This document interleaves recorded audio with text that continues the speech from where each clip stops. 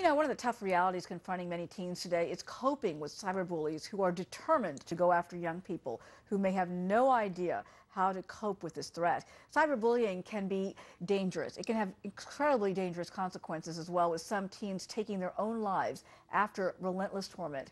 And now teens are working together in a new nationwide effort to combat this growing problem.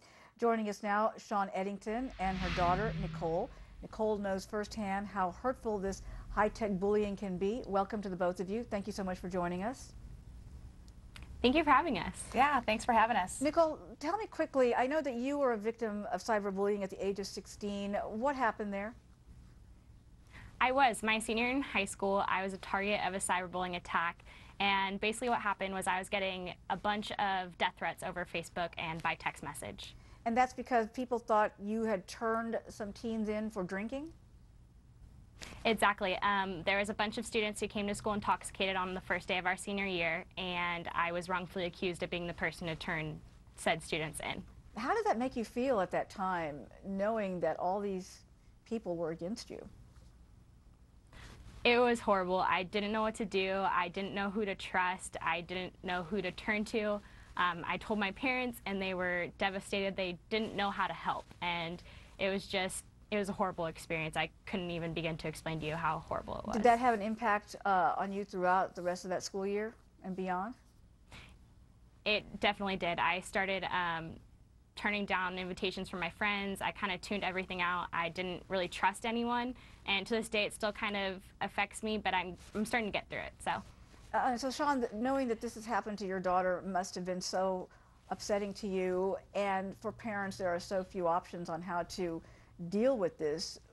Tell me for a moment what impact it had on your family. Oh, it was destructive. It seemed like it was a lifetime of just trying to get Nicole to come out and, you know, be more socially inclusive with her friends, and she just turned into a different kid. And really 15 million teens are dealing with cyberbullying issues and attacks throughout our country every year.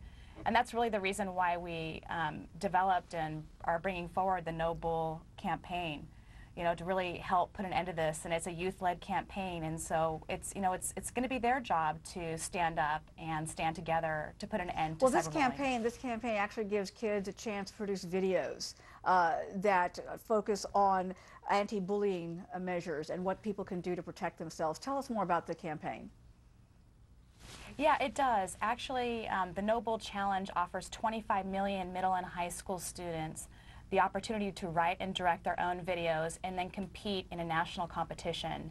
And the really cool thing about it is that, you know, we are putting that together along with a red carpet awards event for our finalists to come and celebrate their No Bull success at a star-studded event in San Francisco next year. So it's really going to be different, unique, and exciting for the kids that participate.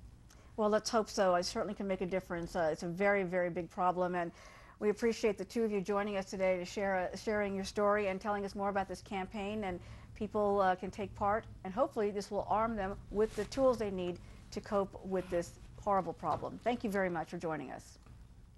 Thanks for having us. Thanks for having us.